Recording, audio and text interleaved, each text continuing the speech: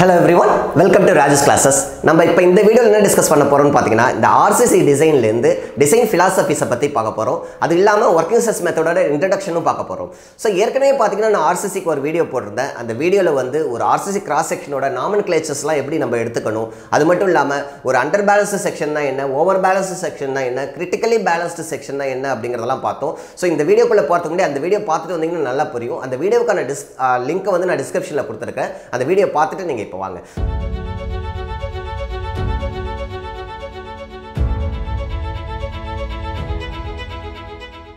Hello everyone, welcome to Raju's classes. First of all, உங்க எல்லாருக்கும் நான் ரொம்ப தேங்க் பண்ணிக்கணும். என்ன ரீசன் அப்படினு பாத்தீங்கன்னா இந்த JDO எக்ஸாம்ஸ்க்காக நான் கோர்ஸ் லான்ச் பண்ணப்பையா இருக்கட்டும் இல்ல YouTubeல வந்து கண்டினியூஸா வீடியோஸ் போட்டப்பையா இருக்கட்டும் உங்க சப்போர்ட்டை முழுமையா கொடுத்தீங்க. அது மட்டும் இல்லாம ஃபோன் கால் மூலமாவும் வாட்ஸ்அப் மூலமாவும் வந்து டெக்னிக்கல் எக்ஸாம்ஸ் ரொம்ப ஈஸியா இருந்துச்சு, ரொம்ப யூஸ்ஃபுல்லா இருந்துச்சு அப்படினு சொன்னீங்க. ரொம்ப நன்றி. இப்போ பாத்தீங்கன்னா அதே வகையில TNPSC கண்டக்ட் பண்ண போற ESE எக்ஸாமா இருக்கட்டும், TRB எக்ஸாமா இருக்கட்டும் இல்ல TNEB எக்ஸாமா இருக்கட்டும், ஈவன் வர போற கேட் எக்ஸாமா இருக்கட்டும், இந்த எல்லா எக்ஸாம்ஸ்க்குமே வந்து சிவில் இன்ஜினியரிங் ஆஸ்பிரண்ட்ஸ்க்கு யூஸ் ஆகுற மாதிரி நான் மாடியூல் 1 அப்படிங்கிற ஒரு கோர்ஸை லான்ச் பண்ணியிருக்கேன். இந்த மாடியூல் 1 பார்த்தீங்கன்னா எல்லா ப்ராப்ளமேட்டிக் சப்ஜெக்ட்ஸையும் கவர் பண்ணும். Like engineering mechanics, strength of material, structure analysis, RCC, steel, அது மட்டும் இல்லாமல் கம்ப்ளீட் இன்ஜினியரிங் மேத்தமேட்டிக்ஸுமே கவர் பண்ணுற மாதிரி ஒரு கோர்ஸை நான் லான்ச் பண்ணியிருக்கேன். இதுக்கான டீட்டெயில் வேணும் அப்படின்னா டிஸ்கிரிப்ஷனில் என்னோட நம்பர் கொடுத்துருக்கேன். வாட்ஸ்அப் பண்ணிங்கன்னா நான் கம்ப்ளீட் டீட்டெயில் சொல்கிறேன். அது மட்டும் இல்லாமல் பார்த்தீங்கன்னா சிவில் இன்ஜினியரிங் ஆஸ்பிரண்ட்ஸ்க்காக நான் தனியாக ஒரு டெலகிராம் குரூப் ஏற்கனவே ஸ்டார்ட் பண்ணியிருந்தேன். அந்த டெலகிராம் குரூப்புக்கான லிங்க்கும் நான் வந்து டிஸ்கிரிப்ஷனில் கொடுத்துருக்கேன். அதை யூஸ் பண்ணி நீங்கள் ஜாயின் பண்ணிங்க. Anyway keep on preparing. All the best for your forthcoming exams. So நம்ம இப்போ RCC Design Philosophies-க்குள்ள போவோம். ஜெனரலாக பார்த்தீங்கன்னா ஒரு RCC டிசைனை பொறுத்த வரைக்கும் ரெண்டு ஃபேக்டரை பேஸ் பண்ணி நம்ம கேட்டகரைஸ் பண்ணுறோம். ஓகே, ஒன்று என்ன அப்படின்னு பார்த்தீங்கன்னா நமக்கு நல்லா தெரியும், லோடு ஃபேக்டர். ஓகே, இன்னொன்று வந்து ஃபேக்டர் ஆஃப் சேஃப்டி. இந்த ரெண்டு சேஃப்டி ஃபேக்டர்ஸை தான் வந்து நம்ம டிசைன் கிரைட்டீரியாவுக்கு நம்ம யூஸ் பண்ணுறோம். Okay, load factor and factor of safety. Okay, so load factor அப்படிங்கிறது என்னன்னா ஒரு RCC ஸ்ட்ரக்சரில் ஒரு ஒர்க்கிங் லோடு இருக்குது, ஒரு சர்வீஸ் லோடு இருக்குதுன்னா அந்த சர்வீஸ் லோடு அப்படியே எடுத்துக்கிட்டு நான் டிசைன் பண்ணாமல் அந்த சர்வீஸ் லோட கொஞ்சம் இன்க்ரீஸ் பண்ணி டிசைன் பண்ணுறேன். ஃபார் எக்ஸாம்பிள், இப்போ உங்களெல்லாம் புரியணும் அப்படின்னா ஒரு RCC ஸ்ட்ரக்சர், ஒரு சிம்பிளி சப்போர்ட்டட் ஸ்ட்ரக்சர் இருக்குன்னு வச்சுப்போம். ஓகே, இது வந்து ஒரு சிம்பிளி சப்போர்ட்டட் ஸ்ட்ரக்சர். ஸோ இந்த சிம்பிளி சப்போர்ட்டட் ஸ்ட்ரக்சரை பொறுத்த வரைக்கும் நான் அப்ளை பண்ணுற லோடு பார்த்தீங்கன்னா 10 kN வச்சுக்கிறேன். பட் இந்த 10 kN எடுத்துக்கிட்டு நான் டிசைன் பண்ணக்கூடாது. ஓகே, நான் வந்து என்ன பண்ணுவேன்னா 15 kN அப்படின்னு வச்சுட்டு டிசைன் பண்ணுவேன். அப்போ நான் என்ன பண்ணியிருக்கேன், லோடுக்கு ஒரு இன்க்ரிமெண்ட் கொடுத்துருக்கேன், ஒரு மல்டிப்ளிகேஷன் ஃபேக்டர் கொடுத்து மல்டிப்ளை பண்ணியிருக்கேன். தட் இஸ் 10 × 1.5 அப்படின்னு எடுத்திருக்கேன். தட் இஸ் 50% எக்ஸ்ட்ரா லோடை நான் எடுத்திருக்கேன். கரெக்ட். ஸோ இதை தான் நம்ம லோடு ஃபேக்டர் அப்படின்னு நம்ம சொல்கிறோம். இதே மாதிரி எடுக்கிறதுனால என்ன ஆகும், டிசைன் வந்து ரொம்ப சேஃபாக இருக்கும். என்ன ரீசன்னா அதோட அப்ளைடு லோடே வந்து 10 kN தான், அதோட சர்வீஸ் லோடே வந்து 10 kN தான். பட் நான் டிசைன் பண்ணியிருக்கிறது வந்து 15 kN வரைக்கும் தாங்கும். ஸோ அதனால் design will be safe. Okay, அதே மாதிரி அடுத்தது பார்த்தீங்கன்னா செகண்ட் திங் வந்து இந்த மெட்டீரியல் ஸ்ட்ரெஸ்ஸில் நம்ம ப்ளே பண்ணுறோம். மெட்டீரியல் ஸ்ட்ரெஸ் அப்படிங்கிறதுனா ஒவ்வொரு மெட்டீரியலுக்கும் நல்லா தெரியும், நமக்கு ஈல்டு ஸ்ட்ரெஸ் இருக்கும், அல்டிமேட் ஸ்ட்ரெஸ் இருக்கும். ஸோ டிசைன் கிரைட்டீரியாவுக்கு வந்து நம்ம ஏதாவது ஒரு பர்டிகுலர் ஸ்ட்ரெஸ்ஸை எடுத்து டிசைன் பண்ணுவோம் இல்லையா. ஸோ அப்படி பார்க்குறப்போ நான் அதோட ஈல்டு ஸ்ட்ரெஸ் இவ்வளோ இருக்குனாலும் நான் அதை கம்மி பண்ணி எடுத்துக்கிட்டு டிசைன் பண்ணுவேன். ஃபார் எக்ஸாம்பிள், இப்போ இந்த ஸ்ட்ரக்சரை பொறுத்த வரைக்கும் இதோட yield stress okay sigma Y அப்படிங்கிறது நான் சும்மா எக்ஸாம்பிள் சொல்கிறேன், 120 MPa அப்படின்னு இருந்தாலும் நான் 120க்கு டிசைன் பண்ணாமல் என்னோட ஈல்டை வந்து நான் என்ன எடுத்துக்கிறேன் 40 MPa டிசைன் பண்ணுறேன். Okay, so this is nothing but ஒரு டிசைன் ஸ்ட்ரெஸ்ஸாக எடுத்துக்கிறேன். ஓகே, இது என்ன எடுத்துக்கிறேன், டிசைன் ஸ்ட்ரெஸ்ஸாக எடுத்துக்கிறேன். ஸோ இப்போ இந்த டிசைன் ஸ்ட்ரெஸ்ஸை பொறுத்த வரைக்கும் பார்த்தீங்கன்னா 40 MPa எடுத்துக்கிறேன். பட் ஆக்சுவலான அதோட ஈல்டு வேல்யூ எவ்வளோ, அது மெட்டீரியல் ஸ்ட்ரெஸ் எவ்வளோ, 120 MPa.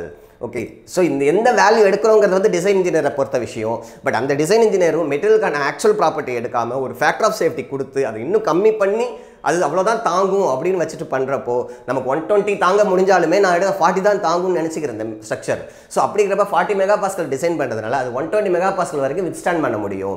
ஸோ இப்போ டிசைன் வந்து ரொம்ப சேஃப் ஆகிடும். அப்போ ரெண்டு ஃபேக்டரை நம்ம வந்து மேஜராக கன்சிடர் பண்ணுறோம். ஒன்று சர்வீஸ் லோட வந்து மல்டிப்ளை பண்ணிக்கிறோம், அப்படி இல்லைன்னா ஆக்சுவலான மெட்டீரியல் ஸ்ட்ரெஸ்ஸை வந்து நல்லா கம்மி பண்ணிக்கிறோம். ஸோ இதே மாதிரி வந்து டிசைன் கிரைட்டீரியாவை பொறுத்த வரைக்கும் ரெண்டு ஃபேக்டரை பேஸ் பண்ணுறதுனால நம்ம ஜென்ரலாக வந்து இது 3 மெத்தட்ஸை வந்து இதில் ஃபார்முலேட் பண்ணி வச்சுருக்கோம். ஒன்று என்ன அப்படின்னு பார்த்தீங்கன்னா working stress method.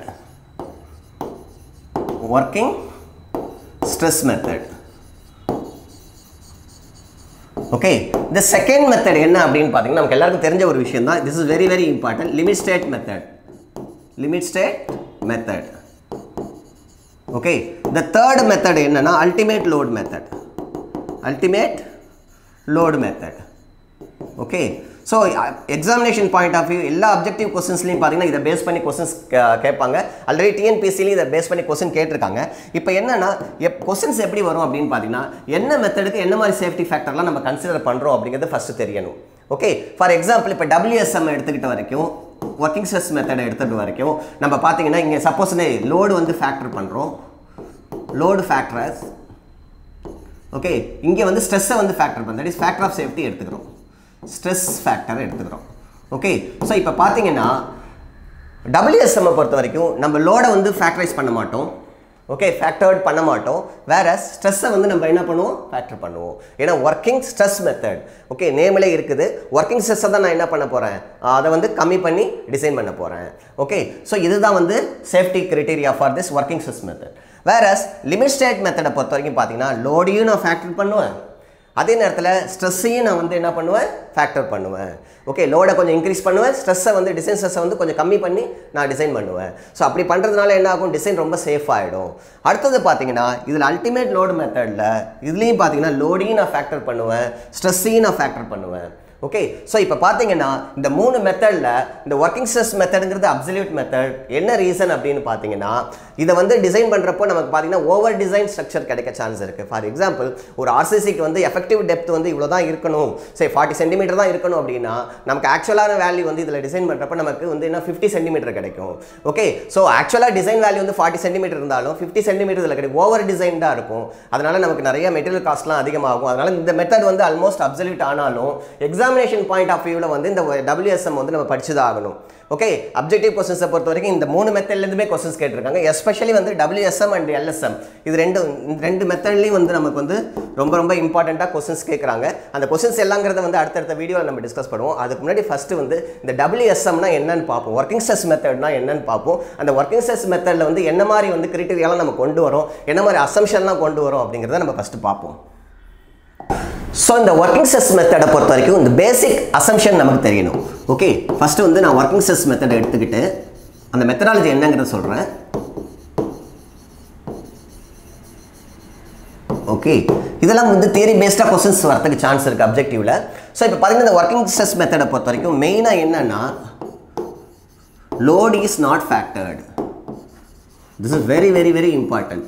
நம்ம ஒர்க்கிங் லோடை வந்து okay, working load R service load. Okay, இந்த லோடு அப்படின்னு நான் என்ன சொல்கிறேன்னா working load R service load. Okay, அந்த லோடை வந்து ஃபேக்டர் பண்ணவே போகிறதில்ல, அந்த லோடை ஆஸ் இட் இஸ் தான் நம்ம வச்சுக்க போகிறோம். வேறஸ் இங்கே பார்த்தீங்கன்னா material stress is factored. Okay, material stress is factored அப்படின்னா என்ன அர்த்தம் அப்படின்னா ஸோ நம்மளோட லிமிட்டிங் வேல்யூ வந்து பார்த்தீங்கன்னா ஓகே, லிமிட்டிங் வேல்யூ வந்து நமக்கு sigma ஒர்க்கிங்கோட okay sigma working compare பண்ணுறப்ப லிமிட்டிங் வேல்யூ வந்து அதிகமாக இருக்கணும். ஸோ இப்போ லிமிட்டிங் வேல்யூட கம்மியாக இருந்தால் தான் ஒர்க்கிங் ஸ்ட்ரெஸ் கம்மியாக இருந்தால் தான் இந்த டிசைன் வந்து சேஃப் அப்படின்னு நான் சொல்கிறேன். அப்போ லிமிட்டிங் வேல்யூ எப்படி எடுத்துக்கிறோம்னு பார்த்தீங்கன்னா இந்த சிக்மா லிமிட்டிங் வேல்யூ எப்படி எடுத்துப்போம் அப்படின்னா material property divided by factor of safety கொடுத்து material property as it is எடுத்து அதை லிமிட்டிங்காக வச்சுக்காம நான் இன்னும் கொஞ்சம் கம்மி பண்ணி அதை ஃபேக்டர் ஆஃப் சேஃப்டி போட்டு டிவைட் பண்ணி நான் எடுத்துக்கிறேன். ஓகே, தேர்ஃபோர் நமக்கு இன்டியூஸ்டு ஸ்ட்ரெஸ் இருக்குல்ல இந்த ஒர்க்கிங் ஸ்ட்ரெஸ் மெத்தடை பொறுத்த வரைக்கும் ஒர்க்கிங் ஸ்ட்ரெஸ்ஸை மட்டும் தான் நம்ம கம்பேர் பண்ணுவோம். எது கூட கம்பேர் பண்ணுவோம், லிமிட்டிங் வேல்யூ கூட கம்பேர் பண்ணி அதுக்குள்ளே இருக்கா அதோட கம்மியாக இருக்கான்னு தான் பார்ப்போம். ஓகே, பட் அந்த லிமிட்டிங் வேல்யூக்கும் நான் என்ன பண்ணுறேன்னா ஒரு சேஃப்டி ஃபேக்டர் எடுத்துக்கிறேன். ஓகே, இதுதான் வந்து ஒர்க்கிங் ஸ்ட்ரெஸ் மெத்தடோட சிம்பிள் ஃபிலாசபி. இப்போ இந்த மெத்தடை பொறுத்த வரைக்கும் இன்னொரு விஷயம் என்ன அப்படின்னு பார்த்தீங்கன்னா okay sigma limiting is taken in elastic region. This is very very very important. Okay, இதை பேஸ் பண்ணி ஆல்ரெடி கொஸ்டின் கேட்டிருக்காங்க.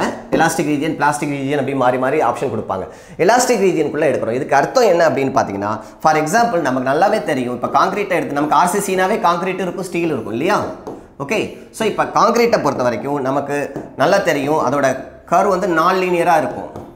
ஓகே, ஸோ இது வந்து sigma versus strain, stress versus strain போடுறேன். இப்போ இதே மாதிரி நான் லீனியராக இருக்கிறப்போ என்ன நான் லீனியாரிட்டி இருந்தாலும் அதுக்கு ஒரு எலாஸ்டிக் லிமிட் இருக்கும். ஓகே, ஸோ நான் எடுத்துக்கக்கூடிய ஸ்ட்ரெஸ் அப்படின்னு பார்த்தீங்கன்னா இந்த எலாஸ்டிக் லிமிட்டுக்குள்ளே இருக்கணும், கீழே தான் இருக்கணும். ஓகே, இதுதான் என்னோட சிக்மா லிமிட்டாக இருக்கணும். ஓகே சிக்மா லிமிட்டாக இருக்கணும். இதை நீங்கள் நல்லா புரிஞ்சுக்கணும். ஓகே அதே மாதிரி சப்போஸ் ஃபார் எக்ஸாம்பிள் இந்த கேஸை பொறுத்த வரைக்கும் ஸ்டீலை பொறுத்த இது வந்து கான்க்ரீட்டுக்கு. ஓகே இப்போ ஸ்டீலை பொறுத்த வரைக்கும் பார்த்தீங்க அப்படின்னா நமக்கு நல்லாவே தெரியும் ஸ்டீலை பொறுத்த வரைக்கும் கர்வ் எப்படி வரும் பாருங்கள். ஃபஸ்ட்டு கொஞ்ச நேரத்துக்கு லீனியராக போகும், அதுக்கப்புறம் வந்து ultimate point, Appar yield point, lower yield point எல்லாமே வந்துடும். ஓகே ஸோ இது Appar yield point, lower yield point and ultimate point and fracture point எல்லாமே வந்துடும். வேறஸ் நான் இந்த ரீஜனுக்குலாம் போகவே மாட்டேன், பிளாஸ்டிக் ரீஜனுக்குள்ளே போகவே மாட்டேன். இந்த எலாஸ்டிக்குள்ளேயே இந்த எலாஸ்டிக் லிமிட்டுக்குள்ளேயே இது எலாஸ்டிக் லிமிட் அப்படின்னு வச்சுக்கிட்டேன்னா இந்த எலாஸ்டிக் லிமிட்டுக்குள்ளேயே நான் என்ன பண்ணுறேன் அப்படின்னு பார்த்தீங்கன்னா I am just taking my limiting value. Sigma limiting value என்ன அதுக்குள்ளேயே எடுத்துக்கிறேன். ஓகே ஸோ இந்த கிரைட்டீரியா வந்து ரொம்ப ரொம்ப இம்பார்ட்டன்ட். எலாஸ்டிக் ரீஜியனுக்குள்ளேயே வச்சு தான் நம்ம டிசைன் பண்ணுறோம். ஓகே ஒர்க்கிங் ஸ்ட்ரெஸ் மெத்தடை பொறுத்த வரைக்கும் இந்த பாயிண்ட் வந்து ரொம்ப ரொம்ப இம்பார்ட்டன்ட். நல்லா ஞாபகம் வச்சுங்க. எலாஸ்டிக் லிமிட்டுக்குள்ளேயே வச்சு தான் நம்ம அதை டிசைன் பண்ணுறோம். ஸோ இந்த எலாஸ்டிக் லிமிட்குள்ளேயே வச்சிருக்கிறோம் அப்படிங்கிறப்ப இப்போ சப்போஸ் சிக்மா ஒய்ன்னு வச்சுக்கிட்டேன்னா ஓகே என்னோட மெட்டீரியல் ஸ்ட்ரெஸ் வந்து சிக்மா ஒய்ன்னு வச்சுட்டு அப்போ லிமிட்டிங் வேல்யூ பார்த்தீங்கன்னா sigma Y divided by factor of safety கொடுத்து என்ன பண்ணிடுறேன்னா டிவைட் பண்ணிடுறேன். Okay sigma Y divided by factor of safety போட்டு டிவைட் பண்ணிடுறேன். So this is very very very important. Okay so அப்போ எப்போதுமே என்ன பண்ணுறேன் இருக்கிற வேல்யூ வந்து நான் வந்து என்ன பண்ணுறேன் டிவைட் பண்ணி சம் ஃபேக்டர் போட்டு டிவைட் பண்ணி நான் அதை இன்னும் கொஞ்சம் கம்மி பண்ணிக்கிறேன். பட் நான் எடுத்துக்கிற வேல்யூவே மேக்ஸிமம் வேல்யூவே என்ன எடுத்துக்கிறேன் எலாஸ்டிக் ரீஜியனுக்குள்ளேயே எடுத்துக்கிறேன். ஓகே ஸோ இந்த பிளாஸ்டிக் ரீஜியனை வந்து நான் கன்சிடர் பண்ணவே மாட்டேன். இந்த பிளாஸ்டிக் ரீஜியன் இருக்குல்ல இந்த ரீஜியனை வந்து நம்ம கன்சிடர் பண்ணவே மாட்டோம். இந்த ரீஜியனை மட்டும்தான் நம்ம கன்சிடர் பண்ணுவோம். அதை நீங்கள் ஞாபகம் வச்சுக்கணும். ஓகே ஸோ அந்த ரீஜனுக்குள்ளே டிசைன் பண்ணுறோம், எலாஸ்டிக் ரீஜனுக்குள்ளே டிசைன் பண்ணுறோம் அப்படிங்கிறது தான் the third point. that is very very very important. the limiting stress is taken in an elastic region. fourth point என்ன அப்படின்னு பார்த்தீங்கன்னா ஒர்க்கிங் ஸ்ட்ரெஸ் மெத்தடை பொறுத்த வரைக்கும் this is also very very important. என்னன்னா ஸ்ட்ரெஸ் ஸ்ட்ரெயின் ரிலேஷன்ஷிப் எப்போதுமே லீனியராக assume பண்ணிக்கிறோம். stress strain relationship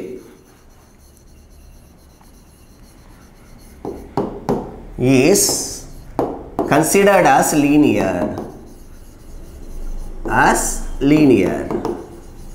Okay stress strain relationship நமக்கு நல்லாவே தெரியும் கான்கிரீட்டை பொறுத்த வரைக்கும். ஓகே கான்கிரீட்டை பொறுத்த வரைக்கும் இப்போ சிக்மா வெர்சஸ் எப்சிலான் போட்டோன்னாவே நான் லீனியர்னு வச்சுக்கிறோம். ஓகே இப்படி இருக்கிறத நான் என்ன பண்ணுவேன்னா I will just consider this as a linear curve. ஒரு லீனியர் கர்வாக தான் நான் ஸ்ட்ரெயிட் லைனாக தான் வச்சுப்பேன். ஓகே ஸோ இந்த லிமிட்டிங் வேல்யூ வரைக்கும் சிக்மா லிமிட்டிங் வரைக்கும் நான் என்ன பண்ணுறேன் லீனியராக வச்சு அஸ்யூம் பண்ணி இந்த கர்வை வந்து விட்டுருவேன். ஓகே ஸோ லீனியராக அஸ்யூம் பண்ணி that is stress is directly proportional to strain in a linear way. Okay so அதே மாதிரி அசம்ஷனில் தான் இதை கொண்டு போகிறேன். ஓகே ஸோ கான்கிரீட்டோட நான் லினியாரிட்டி அப்படிங்கிறதே நான் ஒமிட் பண்ணிவிட்டு அதை லீனியர் ப்ராப்பர்ட்டியாக வச்சுக்கிட்டு that is ஸ்ட்ரெஸ்ஸும் ஸ்ட்ரெயினும் directly related and linearly related straight லைனாக போயிட்டுருக்கு அப்படின்னு வச்சுக்கிட்டு நம்ம இதை டிசைன் பண்ணுறோம். So this point is also very very important. இன்னொரு முக்கியமான பாயிண்ட் என்ன அப்படின்னு பார்த்தீங்கன்னா நமக்கு நல்லாவே தெரியும் ஒரு ஆர்சிசி ஸ்ட்ரக்சரை பொறுத்த வரைக்கும் சப்போஸ் இப்படி இருக்குது அப்படின்னா நான் ரீஇன்ஃபோர்ஸ்மெண்ட் இங்கே பண்ணியிருக்கேன் அப்படின்னா ஓகே ஸோ இப்போ நமக்கு தெரியும் இது நியூட்ரல் ஆக்சிஸ் அப்படின்னு. அப்போ இங்கே டென்சைல் ஜோன் இருக்குது அப்படின்னா இங்கே வந்து கம்ப்ரசிவ் ஜோன் இருக்குது அப்படின்னு வச்சுக்கிட்டோம்னா த என்டையர் டென்சைல் லோடை பொறுத்த வரைக்கும் ஓகே டென்சைல் லோடை பொறுத்த வரைக்கும் taken only by steel. Steel தான் வந்து ஃபுல் டென்சைலோடையும் எடுக்குது அப்படிங்கிறது அனதர் இம்பார்ட்டன்ட் அசம்ஷன். இதில் கொஸ்டின் எப்படி அப்ஜெக்டிவில் கேட்பாங்க அப்படின்னா இந்த அசம்ஷன்ஸ்லாம் லிஸ்ட் அவுட் பண்ணிவிட்டு ஒன்று சம்மந்தமே இல்லாத ஒரு அசம்ஷனை உள்ளே கொண்டு வருவாங்க.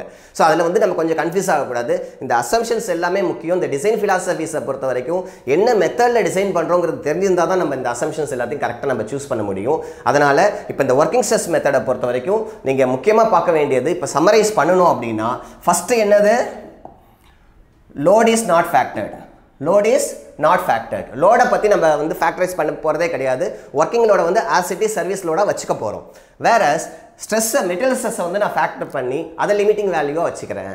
அப்போ எனக்கு இன்டியூஸ்டு ஒர்க்கிங் ஸ்ட்ரெஸ் எப்படி இருக்கணும் அந்த லிமிட்டிங் வேல்யூவோட கம்மியாக இருக்கணும். அப்படி இருந்தால் சேஃப் அப்படின்னு வச்சுக்கிறேன். அடுத்தது பார்த்தீங்கன்னா third assumption is very important. என்னன்னா நம்ம எடுத்துக்கிற டிசைன் வேல்யூஸ் கிரைட்டீரியா எல்லாமே லிமிட்டிங் வேல்யூஸ் எல்லாமே எலாஸ்டிக் ரீஜியனுக்குள்ளே தான் எடுக்கணும். This is very very important my dear friends. அடுத்தது பார்த்தீங்க அப்படின்னா நம்ம அதேமாரி டிசைனை வந்து எலாஸ்டிக்குள்ளேயே வச்சுக்கிட்டாலுமே அதை லீனியராக அஸ்யூம் பண்ணிக்கிறோம். ஸ்ட்ரெஸ்ஸும் ஸ்ட்ரெயினும் லீனியர்லி ப்ரொபோஷனலாக அஸ்யூம் பண்ணிக்கிறோம். இன்னொரு இம்பார்ட்டன்ட் பாயிண்ட் என்னன்னா டென்சைல் லோட பொறுத்த வரைக்கும் only steel is involve, steel தான் இன்வால்வ் ஆயிருக்குது. ஓகே, காங்கிரீட் வந்து என்னதான் டென்சைல் லோட வந்து எடுக்கல அப்படின்னு வச்சுக்கிட்டாலுமே அது கொஞ்சம் லோட எடுக்க தான் போகுது. பட் ஸ்டில் நம்மளோட அசம்ஷன் படி பார்த்தீங்கன்னா the tensile load is completely taken by only steel அப்படிங்கிறது ரொம்ப இம்பார்ட்டன்ட். ஸோ இப்போ நான் லிமிட்டிங் ஸ்ட்ரெஸஸ்லாம் சொன்னேன்ல, அந்த லிமிட்டிங் ஸ்ட்ரெஸஸ் எல்லாம் வந்து என்ன மாதிரி ஐஎஸ் கோட்ஸை பேஸ் பண்ணி நம்ம என்ன மாதிரி டேபிளை வந்து நம்ம எடுத்து அதை சூஸ் பண்ணுவோம் அப்படிங்கிறத நம்ம நெக்ஸ்ட் பார்ப்போம். ஸோ இந்த ஒர்க்கிங் ஸ்ட்ரெஸ் மெத்தடை பொறுத்த வரைக்கும் பார்த்தீங்கன்னா அதோட லிமிட்டிங் ஸ்ட்ரெஸஸை பொறுத்த வரைக்கும் நம்ம ஸ்டாண்டர்ட் கோட்ஸ்லேருந்து எடுக்கிறோம். ஓகே, நமக்கு தெரியும் IS 456 2000 அப்படிங்கிறது தான் அதோட ஸ்டாண்டர்ட் கோட். ஓகே, இந்த ஸ்டாண்டர்ட் கோட்ஸை பொறுத்த வரைக்கும் நமக்கு 2 டேபிள் மெயினாக ரெஃபர் பண்ண போகிறோம். ஒன்று வந்து டேபிள் நம்பர் 21, ஓகே, இன்னொன்று வந்து டேபிள் நம்பர் 22.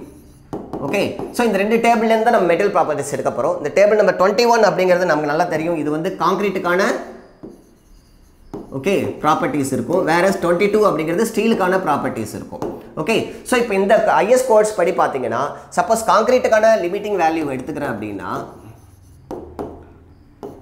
ஸ்ட்ரெஸ்ஸஸ் நான் எடுக்கிறேன் அப்படின்னா, ஓகே, இந்த காங்கிரீட்டை பொறுத்த வரைக்கும் 2 விதமான ஸ்ட்ரெஸ் இருக்கும். ஒன்று என்ன அப்படின்னு பார்த்தீங்கன்னா sigma CBC. Okay, sigma CBC அப்படிங்கிறது என்னன்னா காங்கிரீட் பெண்டிங் கம்ப்ரெஷன். ஓகே, அப்போ காங்கிரீட்டை பொறுத்த வரைக்கும் பெண்டிங் கம்ப்ரெஷன் ஆகிறப்ப அதோட கம்ப்ரெஷன் ஸ்ட்ரென்த் ஒரு மாதிரியும், டைரக்ட் கம்ப்ரெஷன் ஆகிறப்ப அதோட கம்ப்ரெஷன் ஸ்ட்ரென்த் வேறு மாதிரி இருக்கும். ஸோ இதை நீங்கள் கொஞ்சம் புரிஞ்சுக்கணும். அப்போ பார்த்தீங்கன்னா காங்கிரீட் ஓகே கம்ப்ரெஷன் சிசின்னு நான் சொல்கிறேன், இது வந்து டைரக்ட்னால உருவாகிறது, இது பெண்டிங்னால உருவாகிறது. ஓகே, ஸோ டைரெக்டாக ஒரு காங்கிரீட் ஸ்ட்ரக்சரை வந்து கம்ப்ரெஸ் பண்ணுறேன், அதே நேரத்தில் வந்து காங்கிரீட் ஸ்ட்ரக்சரில் பெண்டு பண்ணுறப்போ ஒரு கம்ப்ரெஷன் வரப்போகுது. 2 ஸ்ட்ரென்த்தும் வந்து வேறு மாதிரி இருக்கும். அதனால் இப்போ இந்த காங்கிரீட்டை பொறுத்த வரைக்கும் மெயினாக பார்த்தீங்க அப்படின்னா, ஓகே, நான் இங்கே சிக்மா சிபிசி எடுத்துக்கிறேன், இங்கே சிக்மா சிசி எடுத்துக்கிறேன். இந்த சினா என்னது காங்கிரீட், இந்த பிசினா என்னது பெண்டிங் கம்ப்ரெஷன். இதை கொஞ்சம் ஞாபகம் வச்சுங்க. Okay, bending compression. இந்த சிசிங்கிறது என்னது concrete direct compression. Okay, so இப்போ நான் சப்போஸ் இங்கே காங்கிரீட் மிக்ஸை எடுத்துக்கிறேன் அப்படின்னா, சப்போஸ் M10 எடுத்துக்கிறேன்னு வச்சுங்க. M10 பொறுத்த வரைக்கும் நமக்கு காங்கிரீட்டுக்கு பெண்டிங்கில் வந்து 3 MPa வந்து வித்ஸ்டாண்ட் பண்ணும் அப்படின்னு நம்ம லிமிட்டிங் வேல்யூ வச்சுருக்கோம். ஸோ இப்போ 10 அப்படிங்கிறது maximum value of this compression. But அந்த 10 இருந்தாலுமே மேக்ஸிமம் வேல்யூ நம்ம எடுத்துக்கிறது டிசைனுக்கு என்ன எடுத்துக்கிறோம், 3 தான் எடுத்துக்கிறோம். அப்படி பார்த்தா we can say 1/3 எடுத்துக்கிறோம். ஃபேக்டர் ஆஃப் சேஃப்டி வந்து 3 தான் வந்து நம்ம கொடுக்குற மாதிரி தெரியும். ஃபார் எக்ஸாம்பிள் இப்போ M15 இருக்குது அப்படின்னா இங்கே நான் 5 தான் இதால் வித்ஸ்டாண்ட் பண்ண முடியும் அப்படின்னு எடுத்துப்பேன். ஓகே, சப்போஸ் ஃபார் எக்ஸாம்பிள் இப்போ M45 இருக்குது அப்படின்னா இதால் 14.5 தான் மெகாபாஸ்கல் தான் அதால் வித்ஸ்டாண்ட் பண்ண முடியும் அப்படின்னு எடுத்துக்கிறேன். ஃபார் எக்ஸாம்பிள் இப்போ M50 இருக்குது அப்படின்னா அதால் 16 மெகாபாஸ்கல் தான் வித்ஸ்டாண்ட் பண்ண முடியும் அப்படின்னு. ஸோ எந்த அளவுக்கு கம்மி பண்ணி எடுக்கிறோம், 1/3 எடுக்கிறோம். ஸோ நம்ம என்ன ஃபேக்டர் ஆஃப் சேஃப்டி கொடுக்குறோம், 3ங்கிற ஃபேக்டர் ஆஃப் சேஃப்டி கொடுக்குறோம். பட் இது மேண்டேட்ரியாக இதுக்கு தான் ஃபாலோ பண்ணுங்கிற அவசியம் கிடையாது, நம்ம இந்த டேபிளை தான் ஃபாலோ பண்ணணும். ஸோ இந்த டேபிளில் கொடுத்துருக்க சிக்மா சிபிசி வேல்யூ மட்டும் எடுக்க போகிறோம். வேற டைரக்ட் கம்ப்ரெஷனை பற்றி நம்ம கவலைப்பட போகிறதில்ல. டைரக்ட் கம்ப்ரெஷன் பார்த்தீங்கன்னா ஃபார் எக்ஸாம்பிள் M10க்கு 2.5 கொடுத்துருப்பாங்க. அப்போ டைரக்ட் கம்ப்ரெஸ் பண்ணுறப்போ அதோட ஸ்ட்ரென்த் வந்து இன்னும் என்ன ஆகுது, டிசைன் ஸ்ட்ரென்த் வந்து இன்னும் கொஞ்சம் கம்மி பண்ணி எடுக்கணும். ஓகே, வேற பெண்டிங் கம்ப்ரெஷனை பொறுத்த வரைக்கும் 3 எடுத்துக்கலாம். ஓகே, ஸோ அதனால் நான் என்ன சொல்கிறேன் அப்படின்னு பார்த்தீங்கன்னா இந்த பெண்டிங் கம்ப்ரெஷனில் M10 இருந்தாலும் 10 வச்சு டிசைன் பண்ணாதீங்க, 3 வச்சு டிசைன் பண்ணுங்க. M15 இருந்தாலும் 15 வச்சு டிசைன் பண்ணாதீங்க, 5 வச்சு டிசைன் பண்ணுங்க. Always it gives some factor safety. இது எல்லாமே வந்து டேபிளேட் பண்ணியிருக்காங்க டேபிள் நம்பர் 21ல். இதே மாதிரி சப்போஸ் ஸ்டீலை எடுத்துக்கிட்டீங்க அப்படின்னா, ஓகே, நான் ஏற்கனவே சொன்னேன் ஸ்டீலை பொறுத்த வரைக்கும் டேபிள் நம்பர் 22 தான் நம்ம ரெஃபர் பண்ணுறோம். ஓகே, இப்போ ஸ்டீலை பொறுத்த வரைக்கும் நமக்கு நல்லா தெரியும், சரி இப்போ நான் ஸ்டீல் இங்கே எடுத்துக்கிறேன். ஓகே, அதோட கிரேடை இங்கே எடுத்துக்கிறேன், அதோட டிசைன் ஸ்ட்ரெஸ் லிமிட்டிங் வேல்யூவை இங்கே எடுத்துக்கிறேன், லிமிட்டிங் ஸ்ட்ரெஸ்ஸை நான் இங்கே எடுத்துக்கிறேன். ஓகே, ஸோ அதோட டிசைன் ஸ்ட்ரெஸ் எவ்வளோ அப்படிங்கிறத பார்ப்போம். ஃபார் எக்ஸாம்பிள் இப்போ நான் வந்து மைல்டு ஸ்டீல் எடுத்துக்கிறேன். ஓகே, மைல்டு ஸ்டீல் FE 250 எடுத்துக்கிறேன் அப்படின்னா இப்போ இந்த கேஸை பொறுத்த வரைக்கும் 130லேருந்து 140 மெகாபாஸ்கல் வரைக்கும் இதால் வித்ஸ்டாண்ட் பண்ண முடியும். 130லேருந்து 140 மெகாபாஸ்கல் வரைக்கும் இதால் வித்ஸ்டாண்ட் பண்ண முடியும். அடுத்தது பார்த்தீங்கன்னா இந்த ஹைலி ஈல்டு ஸ்ட்ரென்த் டிஃபார்ம்டு பார் எடுத்து HYSD, இது என்ன meaning, highly yield strength deformed பார்.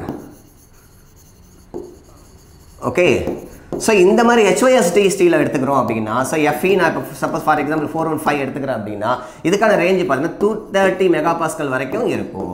ஓகே, சப்போஸ் இதே வந்து HYSD when I take FE 500 எடுத்துக்கிறேன்னு வச்சுங்க, இதுக்கான லிமிட்டிங் வேல்யூ பார்த்தீங்கன்னா 0.55 times of okay FY that is yield ல வந்து 55% எடுத்துக்கிறேன். ஸோ இந்த வேல்யூ இதெல்லாம் லிமிட்டிங் வேல்யூ இந்த ஸ்டாண்டர்ட்லாம் கொடுத்துருக்காங்க. பட் இதை பேஸ் பண்ணி கொஸ்டின் கேட்க சான்ஸ் இருக்கு.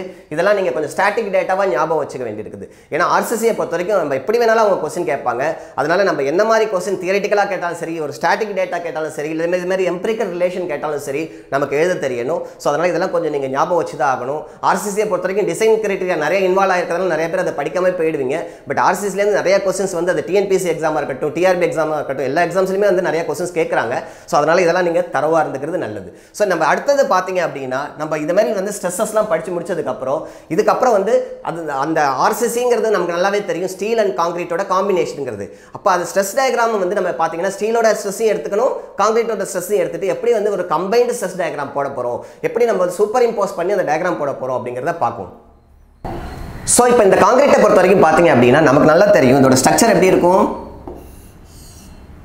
இன் ஜென்ரலாக நான் வந்து ஒரு ரீஎன்ஃபோர்ஸ்மெண்ட் கொடுத்தேன் அப்படின்னா okay with respect to neutral axis, இது வந்து நியூட்ரல் ஆக்சிஸ்னு வச்சுக்கிட்டேன்னா இந்த நியூட்ரல் ஆக்சிஸை பொறுத்து ஓகே ஒரு டென்சைல் ஜோனாகவும் ஒரு கம்ப்ரெசிவ் ஜோனாகவும் நம்ம என்ன பண்ணுறோம் பிரிக்கிறோம். ஓகே ஸோ இப்போ என்ன ஆகும் அப்படின்னு பார்த்தீங்கன்னா இந்த கம்ப்ரெசிவ் ஜோனை பொறுத்த வரைக்கும் ஓகே இதுதான் வந்து மேக்ஸிமம் சிக்மா இருக்கிற ஏரியா. தட் எக்ஸ்ட்ரீம் ஃபைபர் வந்து டாப்பில் தான் இருக்கும், டாப் ஃபைபரில் தான் இருக்கும். ஓகே ஸோ எக்ஸ்ட்ரீம் ஃபைபரில் தான் வந்து மேக்ஸிமம் ஸ்ட்ரெஸ் இருக்கும். ஓகே வேறஸ் இங்கே ஸ்ட்ரெஸ் எவ்வளோ ஆகும், 0 ஆகும். நியூட்ரல் ஆக்சிஸை பொறுத்த வரைக்கும் பெண்டிங் ஸ்ட்ரெஸ் என்ன ஆகிடும், 0 ஆகிடும். அப்படி பார்க்குறப்போ இப்போ நான் ஆக்சுவலான வேல்யூ வந்து நான் இப்போ ரெப்ரசென்ட் பண்ணேன்னா நமக்கு தெரியும் ஸ்டீல் தான் வந்து டென்ஷன் எடுக்க போகுது அப்படிங்கிறது. ஸோ நான் எஃபெக்டிவ் டெப்த் வரைக்கும் தான் இதை காமிக்கணும், கான்கிரீட் வரைக்கும் உள்ளே கொண்டு வரக்கூடாது. நமக்கு இது நல்லாவே தெரியும், நான் போன வீடியோவிலே சொல்லியிருந்தேன். ஸோ இப்போ இங்கே பார்த்தீங்கன்னா இப்போ நான் ஸ்ட்ரெஸ் டிஸ்ட்ரிபியூஷனை காமிச்சேன் அப்படின்னா இப்போ ஒரு சின்ன கான்ட்ரடிக்ஷன் இருக்குது. என்னன்னு பார்த்தீங்க அப்படின்னா ஃபார் இன்ஸ்டன்ஸ் சப்போஸே இங்கே நமக்கு நல்லாவே தெரியும் 3 மெகாபாஸ்கல் அப்படிங்கிறத நான் லோ கிரேட் காங்கிரீட் எடுத்துக்கிட்டாலுமே சரி, M10 எடுத்துக்கிட்டாலுமே 3 மெகாபாஸ்கல் தான் அதோட அலோவபிள் ஆர் டிசைன் வேல்யூவாக இருக்கணும் அப்படிங்கிறது. ஓகே வேறஸ் இங்கே பார்த்தீங்கன்னா ஸ்டீலை எடுத்துக்கிட்டேன் அப்படின்னா நமக்கு தெரியும் 130, நான் லோ கிரேட் ஸ்டீல் எடுத்துக்கிட்டாலுமே 130 to 140 மெகாபாஸ்கல் வரைக்கும் இருக்கும். இங்கே என்னது 3 மெகாபாஸ்கல். ஸோ இப்போ நான் எனக்கு வந்து 0ல் கிராஸ் ஆகணும். அப்படி பார்த்தா இது இப்படி வந்துட்டு இது இப்படி போகும், கரெக்ட். ஸோ ஏன்னா இதோட லென்த் அதிகமாக இருக்குது, இதோட லென்த் வந்து கம்மியாக இருக்கும். ஸோ சிங்கிள் டயக்ராமில் ரெப்ரசென்ட் பண்ணுறது அப்படிங்கிறது வந்து ரொம்ப ரொம்ப கஷ்டமான ஒரு விஷயம் இல்லையா. ஸோ இப்போ இதுக்காக தான் நான் என்ன பண்ணுறேன், I'm going to introduce modular ratio. This is very very very important. Modular ratio வந்து நம்ம இதுக்காக தான் இன்ட்ரடியூஸ் பண்ணுறோம். So that we can represent the stresses in A single diagram. Okay இந்த மாடுலர் ரேஷியோ அப்படிங்கிறது என்னன்னு பார்த்தீங்கன்னா M is nothing but okay ES by EC. Okay, that is Young's modulus of steel divided by Young's modulus of concrete. இதை எடுத்துக்கிறோம். Okay இந்த modular ratio வச்சு தான் நம்ம என்ன பண்ணுறோம், இந்த ஏரியா வந்து இந்த லென்த்தை வந்து நம்ம கம்மி பண்ணுறோம். அப்படி பார்த்தா ஃபார் எக்ஸாம்பிள் இங்கே எடுக்க வேண்டியது வந்து என்ன இருக்குது, ஆக்சுவலாக 130 to 140 இருந்தாலும் நான் என்ன பண்ணுறேன்னா இந்த ஸ்டீலோட ஸ்ட்ரெஸ் டிவைடட் பை நான் என்ன பண்ணுறேன் இங்கே எடுத்துக்க வேண்டிய லிமிட்டிங் வேல்யூ வந்து என்ன பண்ணுறேன் மாடுலஸ் ரேஷியோ வச்சு நான் டிவைட் பண்ணிடுறேன். மாடுலர் ரேஷியோ வச்சு நம்ம என்ன பண்ணிடுறேன் டிவைட் பண்ணிடுறேன். அதேமாதிரி டிவைட் பண்ணுறதுனால இப்போ என்ன ஆகும் அப்படின்னு பார்த்தீங்கன்னா இப்போது IS 456 2000 கோடு படி பார்த்தீங்க அப்படின்னா இந்த மாடுலர் ரேஷியோ வந்து 280 divided by okay 283 times of sigma CBC. இந்த ரிலேஷன் எம்பிரிக்கல் ரிலேஷன் கொஞ்சம் ஞாபகம் வச்சுங்க. ஓகே இந்த மாடுலஸ் ரிலேஷனை பொறுத்த வரைக்கும் அந்த ரேஷியோ பொறுத்த வரைக்கும் ஓகே இந்த 280 divided by 3 times of sigma CBCங்கிற ரிலேஷனை யூஸ் பண்ணி இந்த மாடுலர் ரேஷியோ கால்குலேட் பண்ணுறோம். அப்படி பார்க்குறப்போ சப்போஸ் ஸ்ட்ரக்சர் இப்படி இருக்குது அப்படின்னா ஓகே நம்மளோட RCC ஸ்ட்ரக்சர் இப்படி இருக்குது அப்படின்னா இதுதான் வந்து டென்ஷன் ஜோன். ஓகே இது வந்து கம்ப்ரசிவ் ஜோன் ஸ்டார்ட் ஆகுது. நமக்கு நல்லா தெரியும் இப்போது இந்த கம்ப்ரசிவ் ஜோனை பொறுத்த வரைக்கும் பார்த்தீங்க அப்படின்னா சே வி ஹாவ் 3 மெகாபாஸ்கல் இங்கே இருக்கும். இங்கே நான் என்ன பண்ணுவேன்னா I will just take a value which is nothing but அந்த limiting value divided by நான் என்ன பண்ணுறேன் மாடுலர் ரேஷியோ போட்டு டிவைட் பண்ணிடுறேன். மாடுலர் ரேஷியோ போட்டு என்ன பண்ணுறேன் டிவைட் பண்ணிடுறேன். டிவைட் பண்ணிவிட்டு பார்த்தேன் அப்படின்னா நமக்கு ஆட்டோமேட்டிக்காக என்ன ஆகும் நியூட்ரல் ஆக்சிஸ் வழியாக இது போகிற மாதிரி வரும். ஓகே ஏன்னா இந்த லென்த் என்ன ஆகிடும் கம்மியாகிடும். ஏற்கனவே லென்த் எவ்வளோ இருந்துச்சு அதிகமாக இருந்துச்சு, இது 130 140 இங்கே 3 தான் இருந்துச்சு. ஸோ அதை ஜாயின் பண்ணுறது வந்து நமக்கு கஷ்டம், ஏன்னா அது நியூட்ரல் ஆக்சிஸ் வழியாக போகாது, அதோட ஷேப்பே மாறிடும். சப்போஸ் உங்களுக்கு சிமெட்ரிசிட்டியை மெயின்டைன் பண்ணணும் அப்படின்னா நம்ம என்ன பண்ணுவோம் மாடுலர் ரேஷியோவால் டிவைட் பண்ணிவிடுவோம். மாடுலர் ரேஷியோ எப்படி கால்குலேட் பண்ணுவாங்க ஐஎஸ் ஸ்டாண்டர்ட் படி 280 divide by 3 times of sigma CBC அப்படிங்கிறது வெரி வெரி இம்பார்ட்டன்ட். இந்த எம்பிரிக்கல் ரிலேஷனையும் கொஞ்சம் ஞாபகம் வச்சுங்க, ஏன்னா இது ஆல்ரெடி ஈவன் கேட்டில் கூட 1 மார்க்கில் ஒரு வாட்டி கேட்டாங்க இதை பேஸ் பண்ணி. So this is also very very important. So இப்போ பார்த்தீங்கன்னா ஸ்ட்ரெஸ்ஸை வந்து நம்ம எப்படி டிஸ்ட்ரிபியூட் பண்ணி காமிச்சோம் அப்படிங்கிறது தெரியுது. அதே மாதிரி ஸ்ட்ரெயினையும் பார்த்தீங்கன்னா சப்போஸ் ஒரு RCC ஸ்ட்ரக்சர் இருக்குது அப்படின்னா ஓகே ஸோ இந்த எஃபெக்டிவ் டெப்த்தில் வந்து நான் என்ன பண்ணியிருக்கேன் ரீஎன்ஃபோர்ஸ்மெண்ட் கொடுத்துருக்கேன் அப்படின்னா இப்போது எனக்கு ஸ்ட்ரெயினை பொறுத்த வரைக்கும் பார்த்தீங்க அப்படின்னா இங்கே இருக்கிற ஸ்ட்ரெயின் எப்சிலான் காங்க்ரீட், இங்கே இருக்கிற ஸ்ட்ரெயின் எப்சிலான் ஸ்டீல். இந்த எப்சிலான் காங்க்ரீட் எப்படி கால்குலேட் பண்ணுவாங்கன்னு பார்த்தீங்கன்னா அதோட sigma C PC okay divided by Young's modulus of concrete. Okay அதேமாதிரி இங்கே வந்து sigma steel divided by okay Young's modulus of steel. So ஸ்ட்ரெயினை பொறுத்த வரைக்கும் நீங்கள் வந்து ஆசிட்டிஸ் எடுத்துக்கலாம். ஸ்ட்ரெயினை பொறுத்த வரைக்கும் ஆசிட்டிஸ் எடுத்துக்கலாம். ஓகே சிக்மா எஸ்டிங்கிறது வந்து நம்ம அந்த டேபிள் நம்பர் 22லேருந்து நம்ம கால்குலேட், சிக்மா சிபிசிங்கிறது வந்து டேபிள் நம்பர் 21லேருந்து கால்குலேட் பண்ணுறோம். பட் இங்கே எடுக்கிறப்ப காங்கிரீட்டோட யங்ஸ் மாடுலஸை வந்து நம்ம டிவைட் பண்ணணும், இங்கே எடுக்கிறப்ப ஸ்டீலோட யங்ஸ் மாடுலஸை வந்து டிவைட் பண்ணணும். என்ன ரீசன்ங்கிறது நான் சொல்லணுங்கிற அவசியம் கிடையாது. ஏன்னா steel is completely taking the tensile load. Okay, whereas concrete வந்து extreme fiber தான் maximum load எடுக்கும். அதனால இங்கே concrete எடுத்துக்கிறேன். So obviously what I am getting is I am getting the neutral axis somewhere here. Okay, neutral axis வந்து somewhere here I am getting. Okay, so இதுதான் நீங்க புரிஞ்சுக்கணும் strain diagram பொறுத்த வரைக்கும். இது என்னது strain diagram.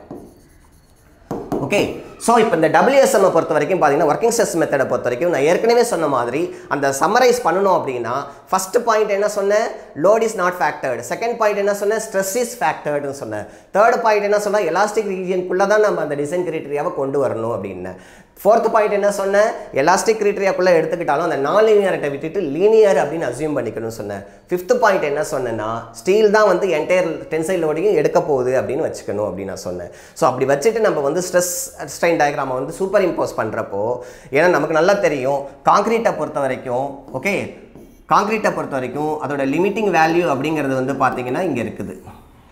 ஓகே இந்த லிமிட்டிங் வேல்யூ பார்த்தீங்கன்னா sigma Y divided by some factor of safety கொடுத்து கொண்டு வரும்.